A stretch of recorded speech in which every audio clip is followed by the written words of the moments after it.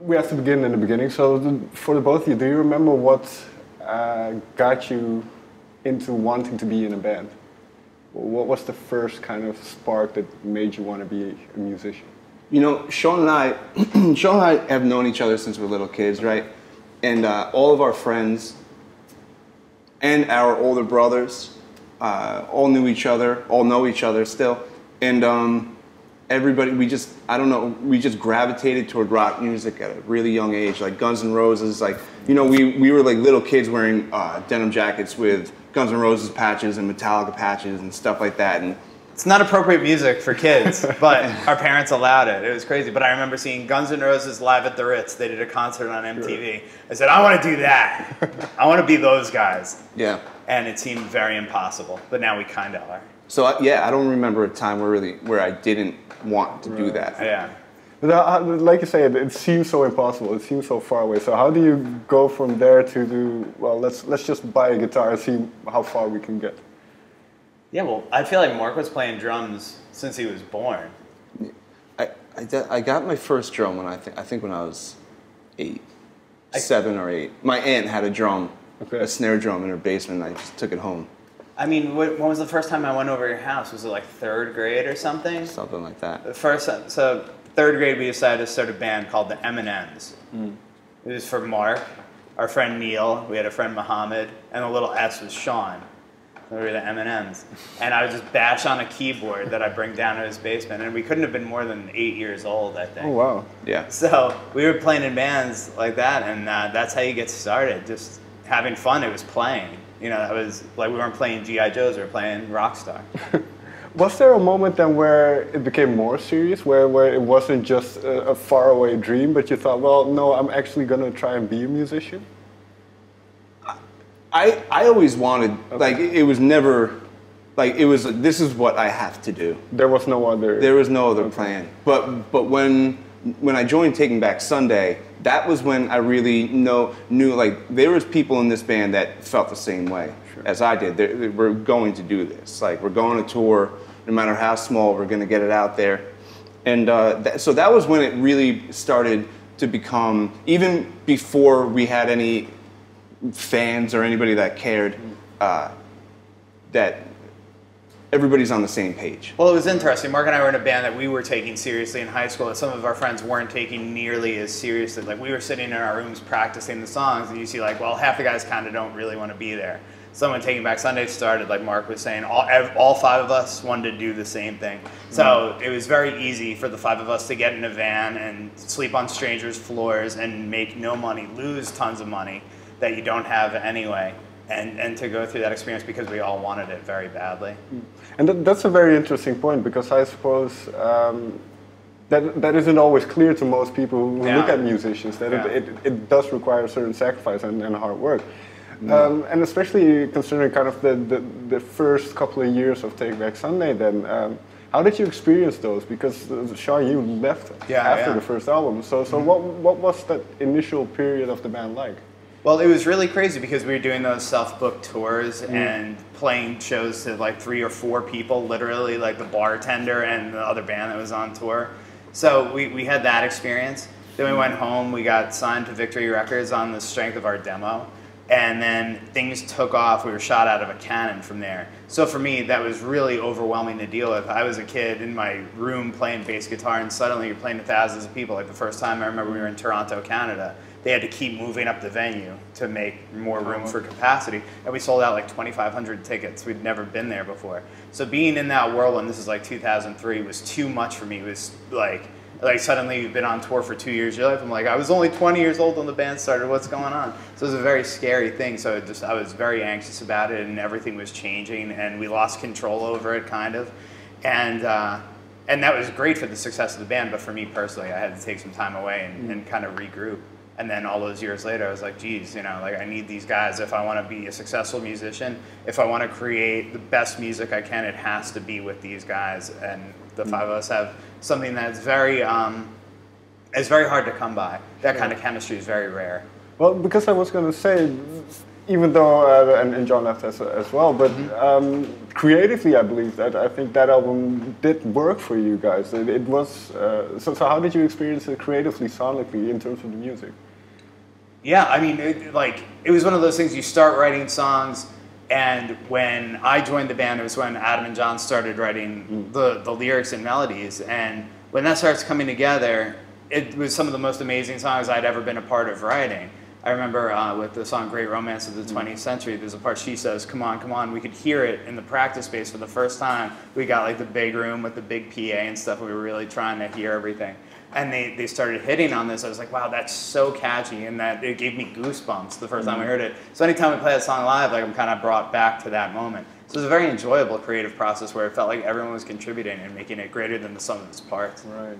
Especially the demo. Yeah. Like when we recorded it, which wasn't long after, Adam and John started singing. Yeah. It was that song, that same part where I was like, oh my God, this is real.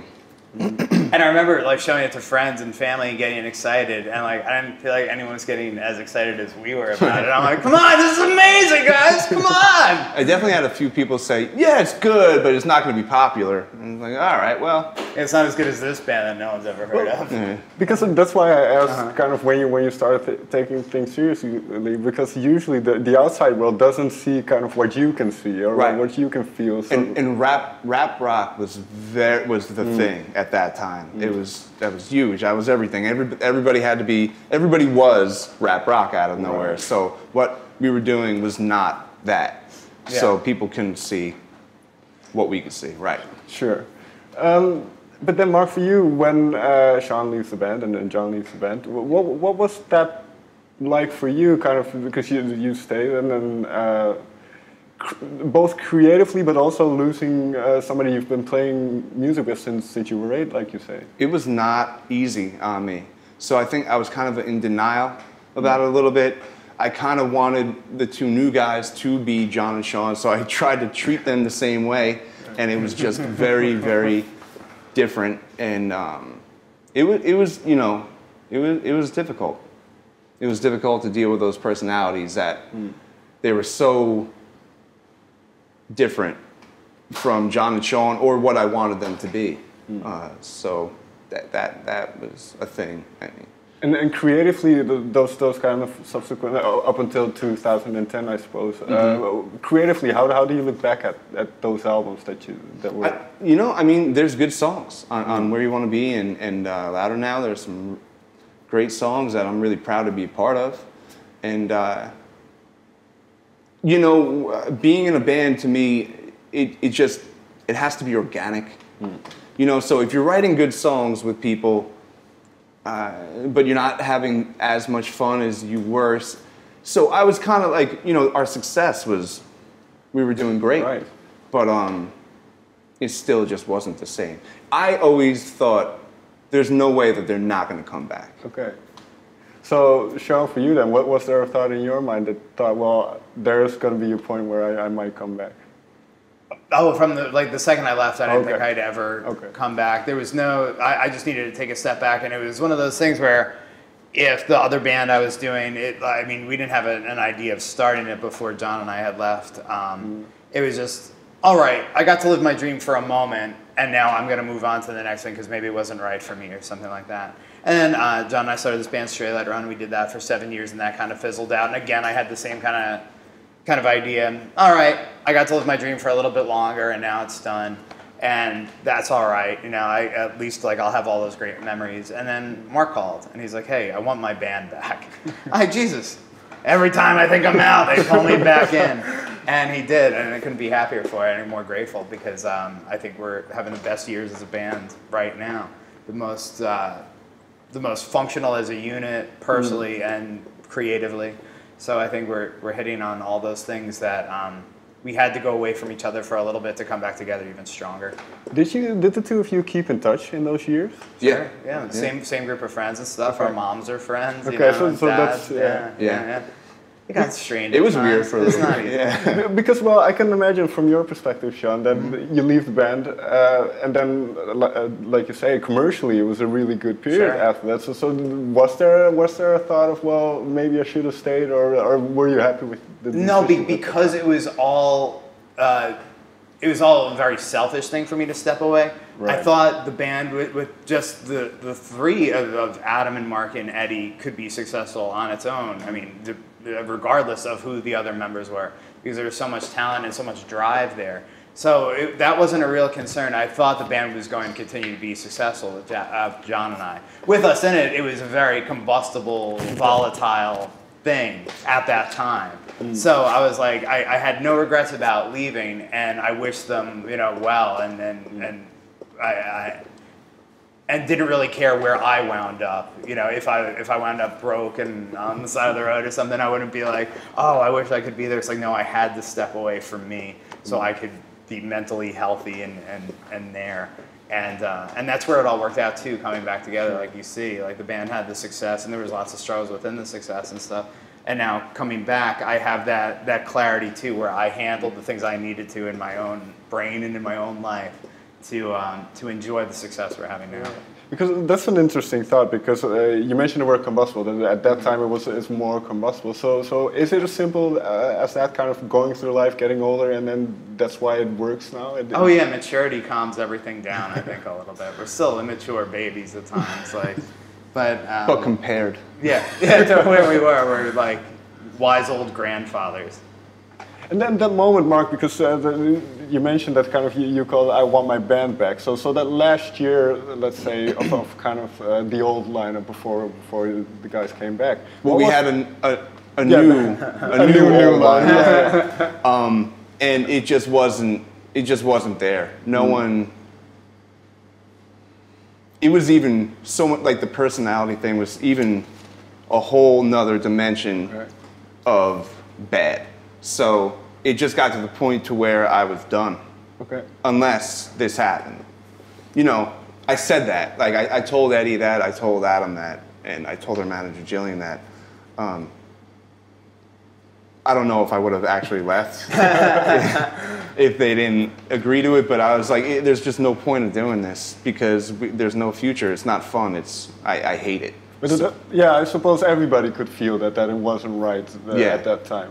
So I got a blessing from Eddie and Adam to call up Shaun and John and say, hey, this is an idea. And then well, what was it creatively like then? Because then it's all of a sudden you're all at least 10 years older than kind of the last time you did that.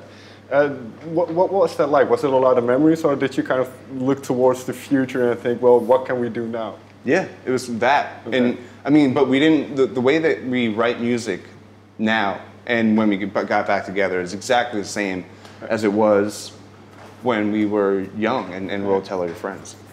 And, go ahead. Yeah, I was just going to add that chemistry was still there, like, immediately. We flew out to this small town, El Paso, Texas, in the States, and first, like, we hashed out all the bullshit we'd been through in the last, like, few years, and that took, like, an hour, and we were pretty drunk by that time. Then we started writing songs immediately, and that chemistry was still there, and that was the real goal. If the chemistry wasn't there, I don't think we would have pushed to do it. I don't think we could have done it. I think creatively, if it wasn't heading in a direction we were all happy with, it wouldn't have been good or successful. So I think we would have all just bowed out and said, all right, guys, this isn't working. But it was all there personally and creatively, like I've talked about before. Like, it was there. So we're like, I think this is going to be good. It took a little longer than we wanted to get to where we wanted to be. But here we are. But especially as a rhythm section and being back on stage with each other and kind of looking across the stage, what was it like to now see that recognizable face again and kind of have that connection again? It was fun. Nice. Yeah. Yeah, it was fun. It felt like, we're back together and this is where we're supposed to be. Mm. And then, well, the three albums that took, Taking Back Sunday, the album was kind of the first one that came out then. What was the mission? Is not the right word, but what's the aim, so to say, with not just with that album, but looking towards the future? And then was it to try to challenge yourselves a little bit more musically? Sure, I think it was to show where we had all grown creatively and to make a statement that we're not making Tell All Your Friends Part 2. Right. We didn't want to continue on that line. Like, although that might have made us a little bit of money for a couple of years, creatively that wouldn't have been fulfilling to us, and I think people would have seen through it. There was definitely a push from certain people to do that, and we had no desire to do that. And that was also a part of what made it exciting for the five of us to be back together again. We knew that that would be the quote-unquote safe bet. None of us felt that that was a good idea or what we wanted to do. So we went in a direction that we thought was cool and fun at the time, and pushed our creative limits, I think, and I think we succeeded in that. Because is there always a worry when you kind of reunite that, well, are people waiting for this, or do they want this? It seemed like they wanted it on the internet, but then that didn't turn into the staggering ticket sales we had hoped for. So it took us a long time. Like, in the U.S., we're way bigger in the U.S. than we are over here, you know. So, but it took time when they first got back in to get it to where it is now. And well, with that success, because obviously, like I said, in that period, Shaun, where you were then, those were the most commercially successful albums. But you mentioned the joy of playing together, and the joy that kind of you need to be in a band. So can I assume that joy kind of started to outweigh some of the other successes that you can have as a without a doubt. When it wasn't working out quite as well as we wanted to at first, it didn't matter to me. Sure.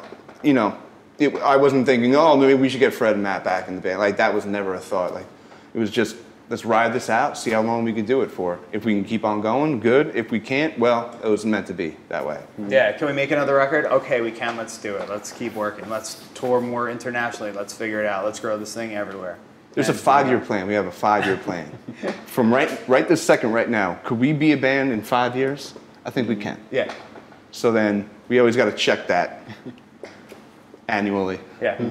But can I assume if all works out well, you want to do this until you drop, basically? Yeah, I mean, I don't think I can do anything else. Like, yeah. I can only play bass in Taking Back Sunday. Like, I'm relegated to this world, and I'm happy for it. And I mean, I don't want to do anything else.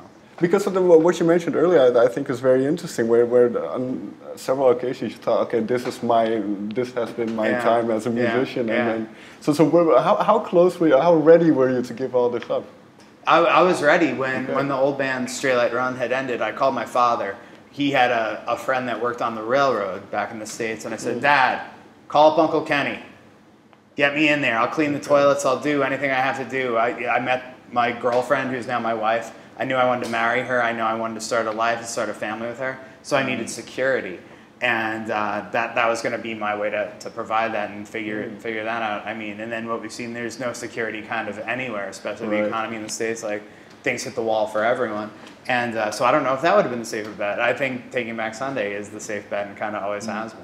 And then now, obviously, after all these years, you've been releasing albums, playing shows all over. What is the 5-year plan, so to say? Because you mentioned 5 years, we're trying to be a band. You have just released now the 20, the kind of the look back album. Have you already written for what comes next? Actually, John was playing a song that he has for all of us yesterday in the bus, and it was really good. We were all pretty excited about it. Yeah, so. he's like it's like almost half a song, maybe a little more. I'm like, well, email that idea around. Like, let's get to work. You know, Mark will have ideas, Adam will have ideas, I'll have some ideas, and like let's start the process, because this is a long year of touring. Usually when we get tired of touring, that's when we get creatively excited again. Like, okay, now we're ready to write. We're ready to get in the studio and hunker down for a bit and get some songs going. So I think starting in the new year, we'll get to work on that for sure. Because for the both of you, are there still areas of music that you want to explore with the band? You know, we've never thought about that before going in. I think that's one of the good things about us and why we've had longevity is that there was never a plan going into an album. It was just, what do you have? How are we going to do it? What's going to make it sound the best? Instead of, hey, let's write this song so it could be big.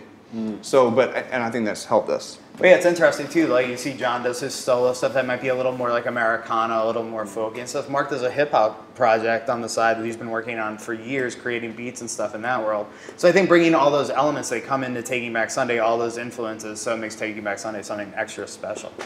So it kind of finds all your individual influences kind of find their way in the music. Yeah. And it still sounds like Taking Back Sunday because it is the four of us in a room, the same guys that wrote Tell Your Friends and created the sound of the band. It carries on, just hopefully more mature.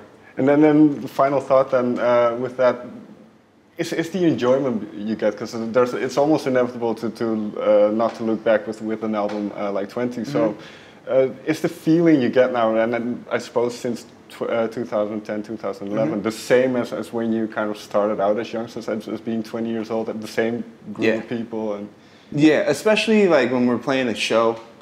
And, you know, like we did a tour with Coheed and Cambria in the States, and there was 8,000, 10,000 people coming out to shows, and the reactions were insane. So all of us would be looking at each other going like, man, I can't believe that this is still happening, and people are... So yeah, the feeling is definitely the same from... Yeah, and I mean, even seeing those reactions to the newer songs we released, put out this record Tidal Wave, and we were playing a lot of those songs, and that's it. I'm like, okay, we're still on to something here. Like, we haven't lost it. So that chemistry is still there. And I mean, we feel it. Like when John was singing a song to us yesterday, like, oh, that's going to be great. Like, I can already hear where it's going to be as a Taking Back Sunday song. Like his words and melodies and the guitar part, it was all like there. And I always get surprised by what Adam and John add to things or what Mark adds to things, like, and that, because it's not something I would have thought of on my own at all. And I think we all kind of feel that. Everyone brings their own element to this band, and that's what makes it special. Final question then. Eddie was kind of, for personal reasons, had to leave the band. Is it, the way I see it, but I might be wrong, will he come back at some point? That is really up to him. That is something he really wanted to do, and he showed us that his heart was truly in it. I think that's something that the four of us would be open to. If he wanted to be here, he would be here. Right. Without question. Yeah, right. We didn't want to do this 20 tour without him, but it's the way I think he wants it. So here we are. Because does that make you think about the next record, him potentially not being there? Well, the kind of how are we going to do that creatively? To be completely honest, he's been having his personal issues for a while. So with the last album and the album before, it wasn't really. He wasn't the same. He wasn't really there. Okay. So no. But well, hopefully we'll see a positive resolution. Then. Oh yeah. Hopefully. I mean, I want him to be happy. Exactly. Yeah. Exactly. Yeah. Without a doubt, I definitely want him. Nothing but love for Eddie. Gentlemen, thank you very much for your time. Yeah. Thank you. Thank you. All right. That was a good interview. Yeah.